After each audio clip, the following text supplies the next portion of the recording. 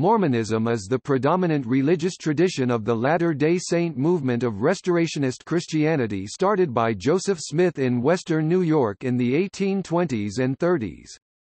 After Smith was killed in 1844, most Mormons followed Brigham Young on his westward journey to the area that became the Utah Territory, calling themselves the Church of Jesus Christ of Latter-day Saints (LDS Church). Other sects include Mormon fundamentalism, which seeks to maintain practices and doctrines such as polygamy, and various other small independent denominations.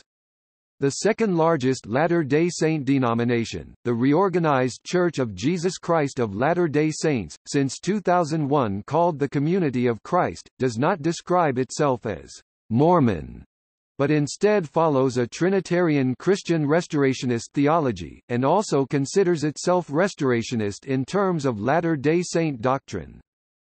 The word Mormon originally derived from the Book of Mormon, a religious text published by Smith, which he said he translated from golden plates with divine assistance. The book describes itself as a chronicle of early indigenous peoples of the Americas and their dealings with God. Based on the name of that book, early followers of Smith were more widely known as Mormons, and their faith was called Mormonism. The term was initially considered pejorative, but Mormons no longer consider it so, although generally preferring other terms such as Latter-day Saint, or LDS. Mormonism shares a common set of beliefs with the rest of the Latter-day Saint movement, including use of and belief in the Bible, as well as in other religious texts including the Book of Mormon and Doctrine and Covenants. It also accepts the Pearl of Great Price as part of its scriptural canon, and has a history of teaching eternal marriage, eternal progression, and polygamy, plural marriage, although the LDS Church formally abandoned the practice of plural marriage in 1890. Cultural Mormonism, a lifestyle promoted by Mormon institutions, includes cultural Mormons who identify with the culture, but not necessarily with the theology.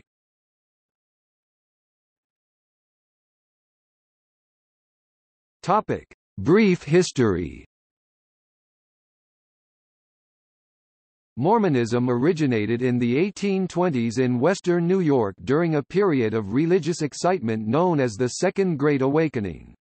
After praying about which denomination he should join, Joseph Smith Jr. said he received a vision in the spring of 1820.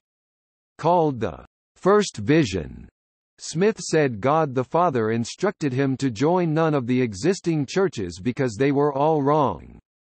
During the 1820s Smith reported several angelic visitations, and was eventually told that God would use him to re-establish the true Christian church, and that the Book of Mormon would be the means of establishing correct doctrine for the restored church. Smith, Oliver Cowdery, and other early followers, began baptizing new converts in 1829. Formally organized in 1830 as the Church of Christ, Smith was seen by his followers as a modern-day prophet. Joseph Smith claimed the Book of Mormon was translated from writing on golden plates in a reformed Egyptian language, translated with the assistance of the Urim and Thummim and seer stones. Both the special spectacles and the seer stone were at times referred to as the Urim and Thummim. He said an angel first showed him the location of the plates in 1823, buried in a nearby hill, but he was not allowed to take the plates until 1827. Smith began dictating the text of the Book of Mormon around the fall of 1827 until the summer of 1828 when 116 pages were lost. Translation began again in April 1829 and finished in June 1829, saying that he translated it by the gift and power of God. After the translation was completed, Smith said the plates were returned to the angel. During Smith's supposed possession, very few people were allowed to witness the plates. The book described itself as a chronicle of an early Israelite diaspora, integrating with the pre-existing indigenous peoples of the Americas, written by a people called the Nephites. According to the Book of Mormon, Lehi's family left Jerusalem at the urging of God c. 600 BC, and later sailed to the Americas c. 589 BC. The Nephites are described as descendants of Nephi, the fourth son of the prophet Lehi. The Nephites are portrayed as having a belief in Christ hundreds of years before his birth. Historical accuracy and veracity of the Book of Mormon was and continues to be hotly contested. No archaeological, linguistic, or other evidence of the use of Egyptian writing in ancient America has been discovered. To avoid confrontation with New York residents, the members moved to Kirtland, Ohio, and hoped to establish a permanent New Jerusalem or City of Zion in Jackson County, Missouri. However, they were expelled from Jackson County in 1833 and fled to other parts of Missouri in 1838. Violence between the Missourians and church members resulted in the governor of Missouri issuing an extermination order, again forcing the church to relocate. The displaced Mormons fled to Illinois, to a small town called Commerce. The church bought the town, renamed it Nauvoo, and lived with a degree of peace and prosperity for a few years. However, tensions between Mormons and non-Mormons again escalated, and in 1844 Smith was killed by a mob, precipitating a succession crisis. The largest group of Mormons, LDS Church, accepted Brigham Young as the new prophet, leader and emigrated to what became the Utah Territory. There, the church began the open practice of plural marriage, a form of polygyny which Smith had instituted in Nauvoo. Plural marriage became the faith's most sensational characteristic during the 19th century, but vigorous opposition by the United States Congress threatened the Church's existence as a legal institution. Further, polygamy was also a major cause for the opposition to Mormonism in the states of Idaho and Arizona. In the 1890 manifesto, Church President Wilford Woodruff announced the official end of plural marriage. Because of the formal abolition of plural marriage in 1890, several smaller groups of Mormons broke with the LDS Church, forming several denominations of Mormon fundamentalism. Meanwhile, the LDS Church had become a proponent of monogamy and patriotism, has extended its reach internationally by a vigorous missionary program, and has grown in size to a reported membership of over 15 million. The Church is becoming a part of the American and international mainstream. However, it consciously and intentionally retains its identity as a peculiar people, believing their unique relationship with God helps save them from worldliness, non-spiritual influences.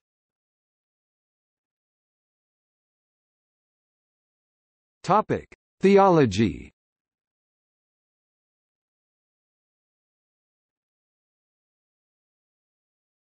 Topic: Nature of God. Like most other Christian groups, Mormonism teaches that there is the Father, the Son, and the Holy Spirit, but unlike Trinitarian faiths, the LDS Church teaches that they are separate and distinct beings, with the Father and Son having perfected physical bodies and the Holy Ghost having only a body of spirit.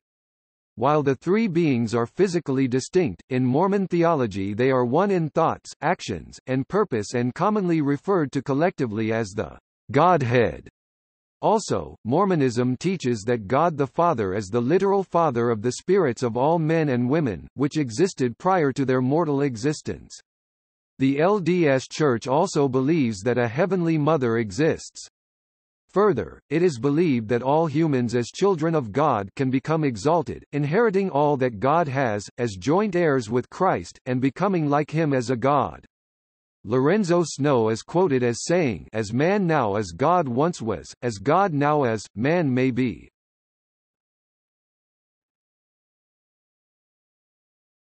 Topic: Restoration. Mormonism describes itself as falling within world Christianity, but as a distinct restored dispensation. It characterizes itself as the only true form of the Christian religion since the time of a great apostasy that began not long after the ascension of Jesus Christ.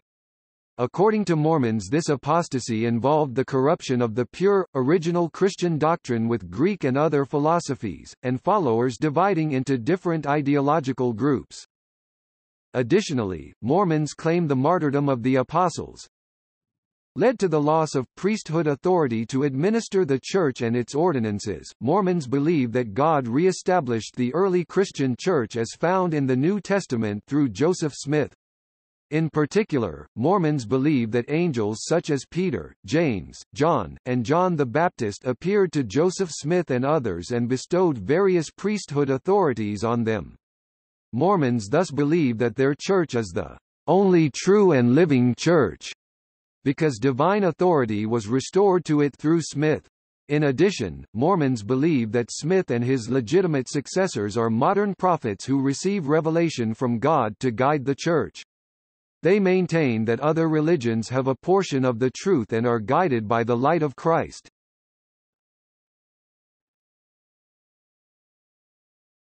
Topic: Cosmology. Smith's cosmology is laid out mostly in Smith's later revelations and sermons, but particularly the Book of Abraham, the Book of Moses, and the King Follett Discourse. Mormon cosmology presents a unique view of God and the universe, and places a high importance on human agency. In Mormonism, life on earth is just a short part of an eternal existence. Mormons believe that in the beginning, all people existed as spirits or intelligences in the presence of God. In this state, God proposed a plan of salvation whereby they could progress and have a privilege to advance like himself. The spirits were free to accept or reject this plan, and a third of them, led by Satan, rejected it.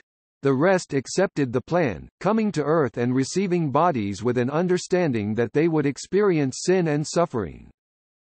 In Mormonism, the central part of God's plan is the atonement of Jesus Christ.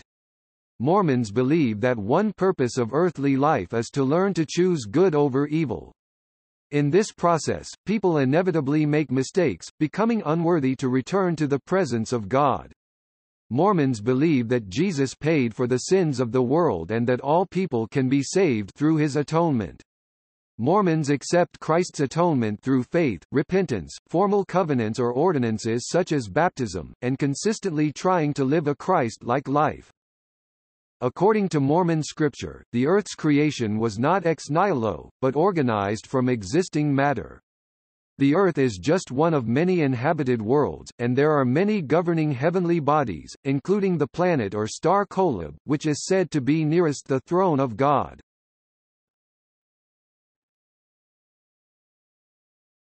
Topic: Ordinances.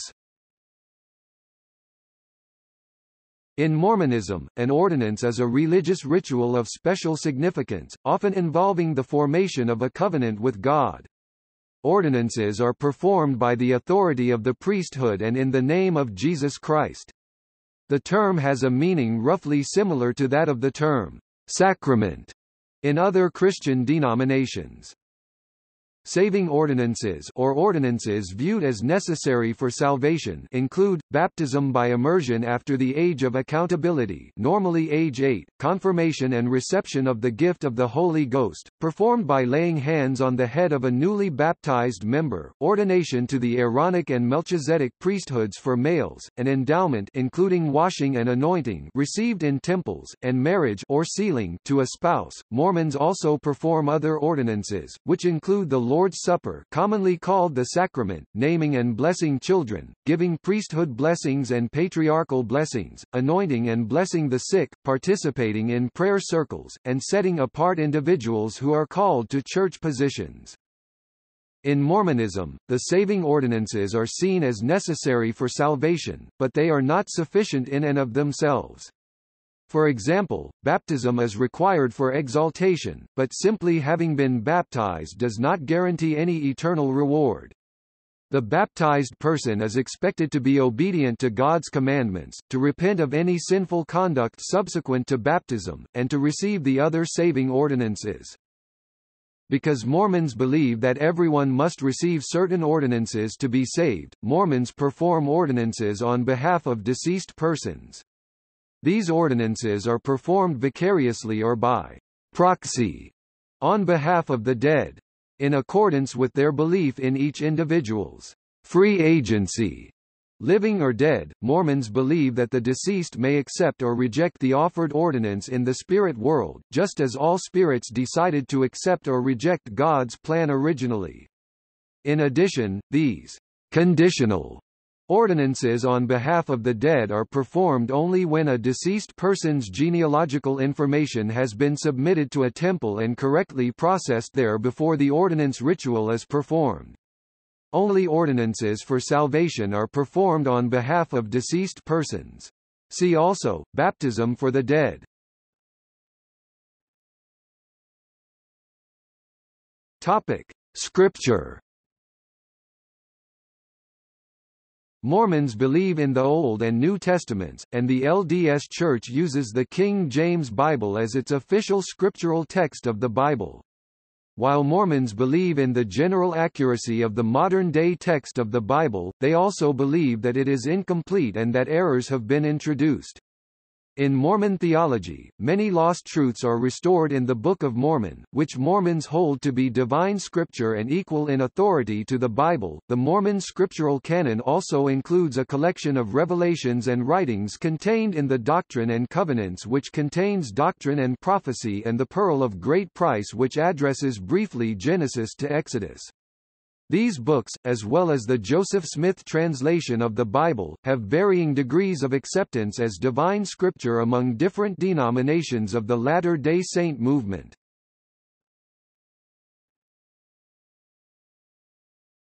Topic: Revelation. In Mormonism, continuous revelation is the principle that God or his divine agents still continue to communicate to mankind. This communication can be manifest in many ways: influences of the Holy Ghost, the principal form in which this principle is manifest, visions, visitations of divine beings, and others. Joseph Smith used the example of the Lord's revelations to Moses in Deuteronomy to explain the importance of continuous revelation.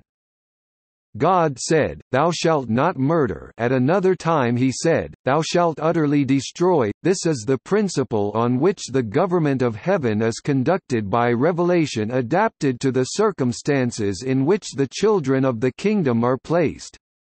Whatever God commands is right, no matter what it is, although we may not see the reason thereof till long after the events transpire. Mormons believe that Smith and subsequent church leaders could speak scripture, when moved upon by the Holy Ghost. In addition, many Mormons believe that ancient prophets in other regions of the world received revelations that resulted in additional scriptures that have been lost and may, one day, be forthcoming. In Mormonism, revelation is not limited to church members. For instance, Latter-day Saints believe that the United States Constitution is a divinely inspired document. Mormons are encouraged to develop a personal relationship with the Holy Ghost and receive personal revelation for their own direction and that of their family. The Latter-day Saint concept of revelation includes the belief that revelation from God is available to all those who earnestly seek it with the intent of doing good. It also teaches that everyone is entitled to personal revelation with respect to his or her stewardship, leadership responsibility. Thus, parents may receive inspiration from God in raising their families, individuals can receive divine inspiration to help them meet personal challenges, church officers may receive revelation for those whom they serve. The important consequence of this is that each person may receive confirmation that particular doctrines taught by a prophet are true, as well as gain divine insight in using those truths for their own benefit and eternal progress. In the Church, personal revelation is expected and encouraged, and many converts believe that personal revelation from God was instrumental in their conversion.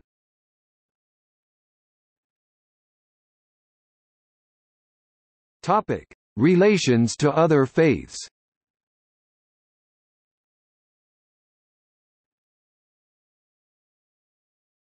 Topic: Relation to mainstream Christianity. Mormonism categorizes itself within Christianity, and nearly all Mormons self-identify as Christian. For some who define Christianity within the doctrines of Catholicism, Eastern Orthodoxy, and Protestantism, Mormonism's differences place it outside the umbrella of Christianity. Since its beginnings, the faith has proclaimed itself to be Christ's Church restored with its original authority, structure and power, maintaining that existing denominations believed in incorrect doctrines and were not acknowledged by God as His Church and Kingdom.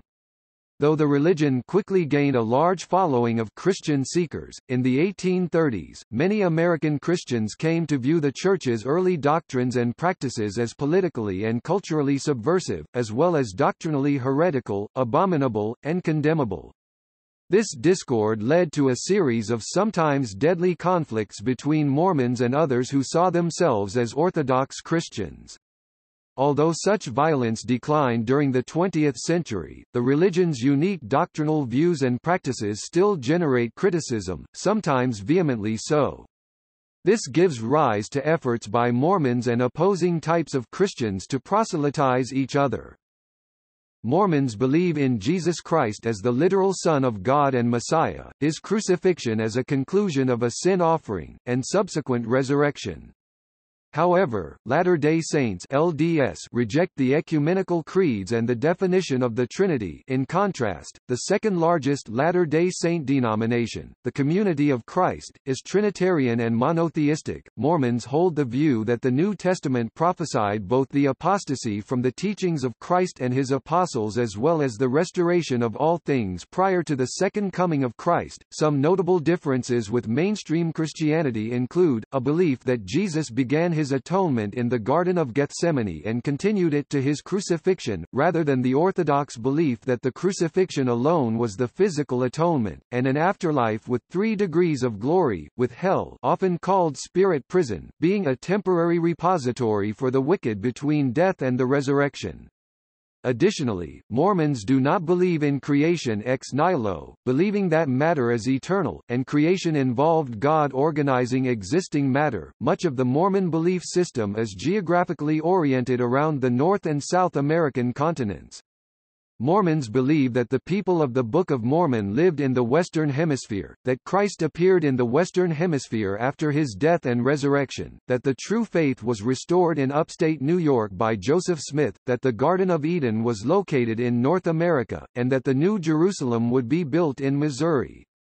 For this and other reasons, including a belief by many Mormons in American exceptionalism, Molly Worthen speculates that this may be why Leo Tolstoy described Mormonism as the quintessential American religion.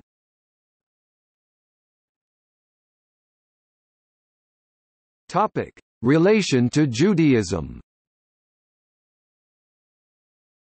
Although Mormons do not claim to be part of Judaism, Mormon theology claims to situate Mormonism within the context of Judaism to an extent that goes beyond what most other Christian denominations claim.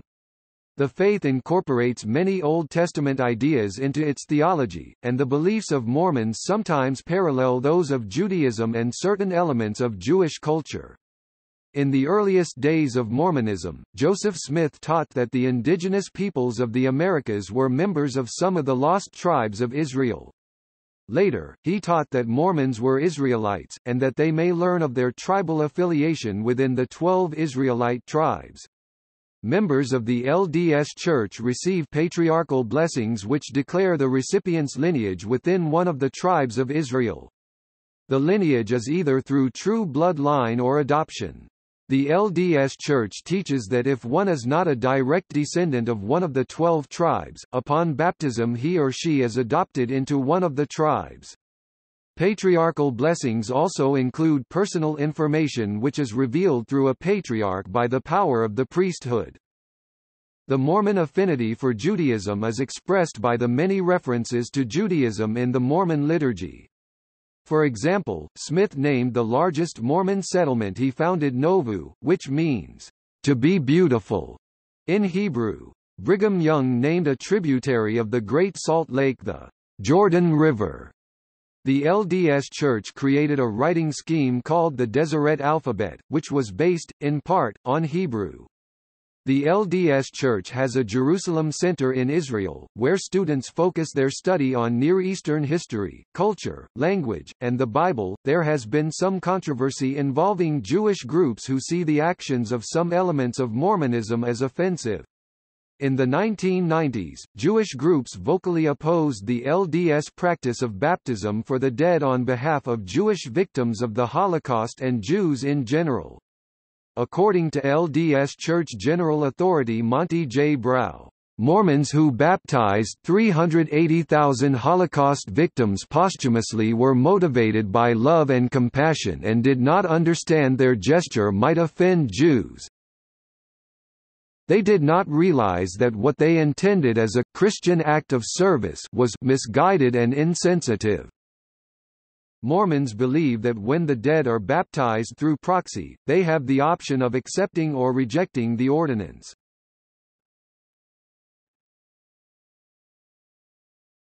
Topic: Relation to Islam. Since its origins in the 19th century, Mormonism has been compared to Islam, often by detractors of one religion or the other. For instance, Joseph Smith was referred to as the modern Muhammad by the New York Herald, shortly after his murder in June 1844. This epithet repeated a comparison that had been made from Smith's earliest career, one that was not intended at the time to be complimentary. Comparison of the Mormon and Muslim prophets still occurs today, sometimes for derogatory or polemical reasons but also for more scholarly and neutral purposes. While Mormonism and Islam have many similarities, there are also significant, fundamental differences between the two religions. Mormon-Muslim relations have been historically cordial. Recent years have seen increasing dialogue between adherents of the two faiths, and cooperation in charitable endeavors, especially in the Middle and Far East. Islam and Mormonism both originate in the Abrahamic traditions.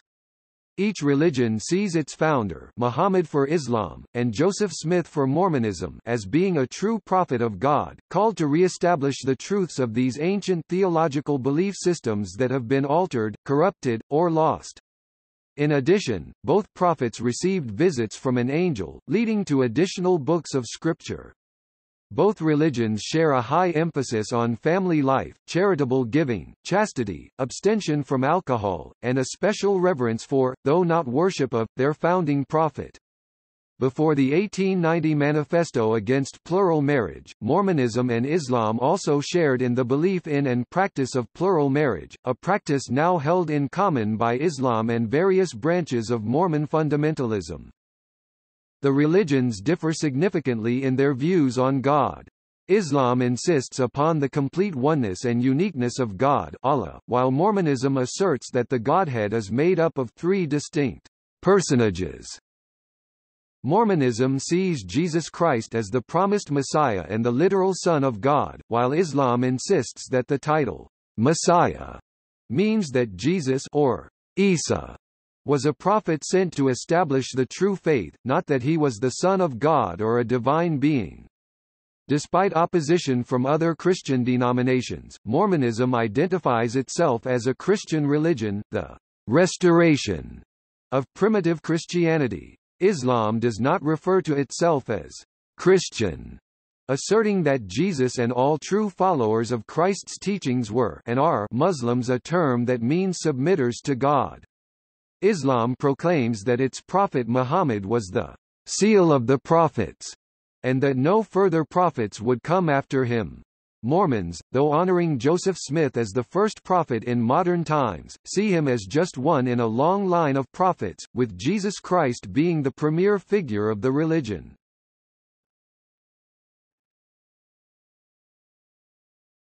Topic: Theological divisions. Mormon theology includes three main movements. By far the largest of these is Mainstream Mormonism, defined by the leadership of The Church of Jesus Christ of Latter-day Saints (LDS Church). The two broad movements outside Mainstream Mormonism are Mormon fundamentalism, and liberal reformist Mormonism.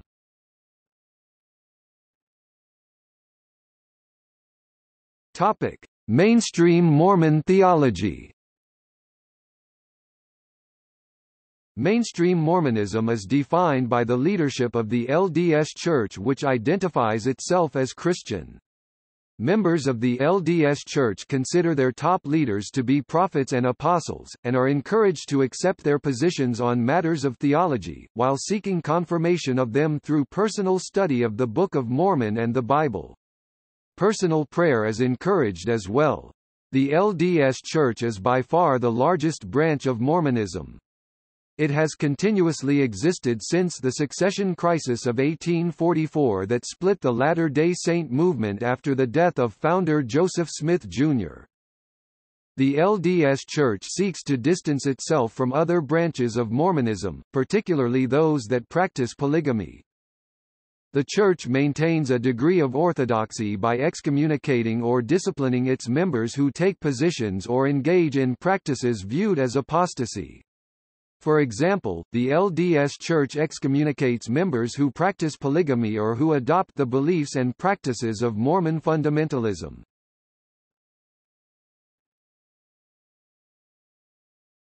Topic: Mormon fundamentalism. One way Mormon fundamentalism distinguishes itself from mainstream Mormonism is through the practice of plural marriage. Fundamentalists initially broke from the LDS Church after that doctrine was discontinued around the beginning of the 20th century. Mormon fundamentalism teaches that plural marriage is a requirement for exaltation, the highest degree of salvation, which will allow them to live as gods and goddesses in the afterlife. Mainstream Mormons, by contrast, believe that a single celestial marriage is necessary for exaltation. In distinction with the LDS Church, Mormon fundamentalists also often believe in a number of other doctrines taught and practiced by Brigham Young in the 19th century, which the LDS Church has either abandoned, repudiated, or put in abeyance. These include the law of consecration, also known as the United Order, put in abeyance by the LDS Church in the 19th century. The Adam God teachings taught by Brigham Young and other early leaders of the LDS Church, repudiated by the LDS Church in the mid-20th century. The principle of blood atonement, repudiated by the LDS Church in the mid-20th century, and the exclusion of black men from the priesthood, abandoned by the LDS Church in 1978. Mormon fundamentalists believe that these principles were wrongly abandoned or changed by the LDS Church, in large part due to the desire of its leadership and members to assimilate into mainstream American society and avoid the persecutions and conflict that had characterized the Church throughout its early years. Others believe that it was a necessity at some point for a restoration of all things to be a truly restored church. Topic: Liberal reformist theology. Some LDS Church members have worked towards a more liberal reform of the Church. Others have left the LDS Church and still consider themselves to be cultural Mormons. Others have formed new religions, many of them now defunct. For instance, the Godbites broke away from the LDS Church in the late 19th century, on the basis of both political and religious liberalism, and in 1985 the Restoration Church of Jesus Christ broke away from the LDS Church as an LGBT-friendly denomination, which was formally dissolved in 2010.